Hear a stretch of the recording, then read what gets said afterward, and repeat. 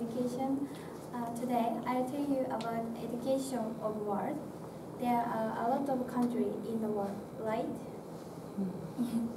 Last semester, I went to study in United States. Then I became familiar with American education. That's how I became interested in this topic. So first, I want to tell you about American education. As part of study abroad program, I went to an elementary school for a week. Then I was surprised by many things. For example, they have snack time during class. Students prepare tissues on their desks. Then the teacher gives students some snacks by placing the snacks on the tissues like this. And children were eating and studying. And I couldn't imagine that in Japan, but I think it is a good way to keep children's concentration. Don't you think so? Also, the classroom was very colorful. There are class rules that they decided by themselves, many positive words, and so on.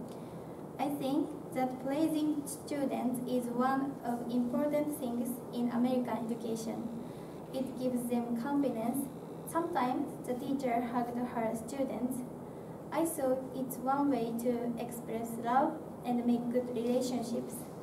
Next, do you know which country has the highest scholastic ability? Scholastic ability means skill of study. Do you know? The answer is Finland. In Finland, if people have a baby, the government sends them a baby essentials such as baby clothes, a baby bottle, children books, and so on. And also, they can get about 13,000 yen monthly until the child turns 17 years old. There are no school fees, and on top of that, students get free school lunch, textbooks, and school supplies. Can you believe it? I was surprised too, but I think it's a very good system because mothers can give birth in peace. Incidentally, Finland children's reading time at home is the highest of the world. Reading books is very good for children because reading skills are used in most kinds of studies.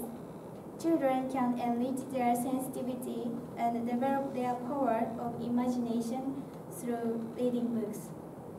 Also, in Sweden, there are summer vacation that is 2.5 months long. And the students don't have homework. I'm so jealous.